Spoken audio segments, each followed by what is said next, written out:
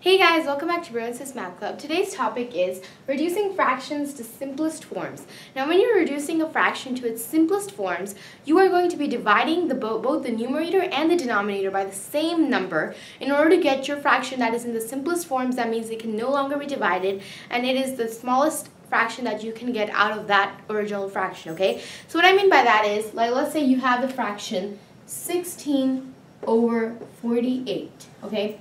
Now this fraction can be reduced and we have to find the smallest or the simplest form of this fraction, and we do that by dividing. Now what number do we divide this by? Well, you have to divide it by any number that both of these numbers are divisible by. So you need to find a number that both 16 and 48 are divisible by.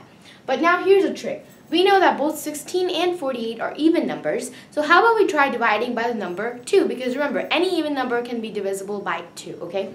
So 16 divided by 2 and 48 divided by 2. Now we know that 16 divided by 2 is equal to 8 and 48 divided by 2 is equal to 24. Now we have 8 over 24. We can do this further by dividing by 2. So 8 divided by 2 and 24 divided by 2. 8 divided by 2 equals 4. And 24 divided by 2 equals 12. So now we get 4 over 12. Now 4 over 12 can also be simplified further because we can divide both of these numbers by 2. So if we were to do 4 divided by 2 and 12 divided by 2, we would get 2 over 6 because 4 divided by 2 is 2 and 12 divided by 2 is 6. Now, can we do this further? Well, let's find out, because if we do by 2, because remember 2 and 6 are both even numbers. So 2 divided by 2 and 6 divided by 2.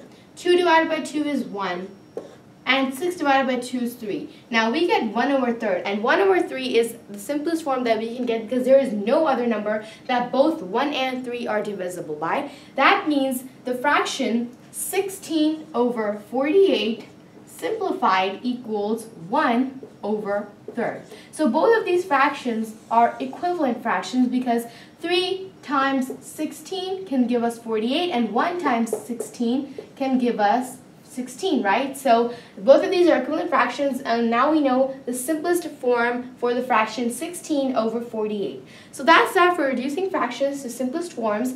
I hope you guys understood this topic. If you want to find extra practice problems on this topic or for the coming up topics, please feel free to visit our website at sismathclub.com, and we'll see you guys next time. Bye!